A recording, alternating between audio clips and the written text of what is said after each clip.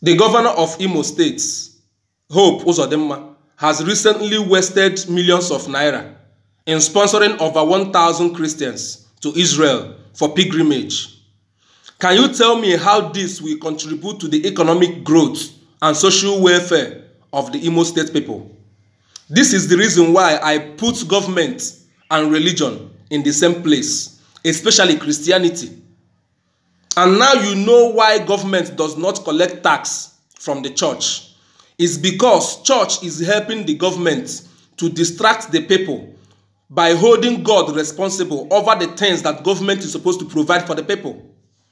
Now we should know the reason why. If the Imo State Christian body should tell themselves the truth, they should have advised the governor to use this money and invest it to the people of Imo State, especially in this critical situation that there is high increase of hunger and starvation in Imo State and in Nigeria at large.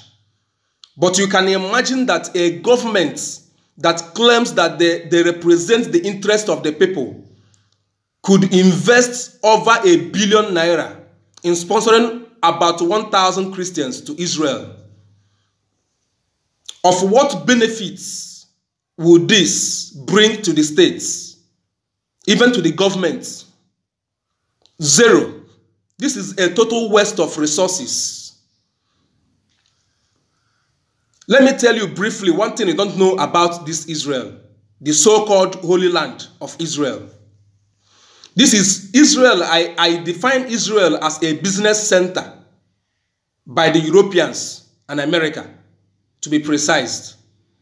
Israel is a business center by the Europeans because it was the Europeans that migrated into the today's so-called Israelis. It was the Europeans that migrated into the so-called Israelis. It was the Europeans that created the state of Israel. It was the Europeans that created the story of Jesus, the story of heaven, the story of hellfire, the story of Israel being a holy land. This center of tourism that Israel is today among Christians, it was a business that was strategized by the Europeans and America just to continue the extortion from Africa especially.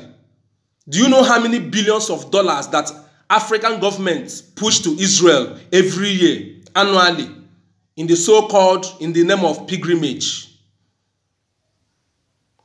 That is why I said that people with power in Africa does not have brain, and people with brain does not have power.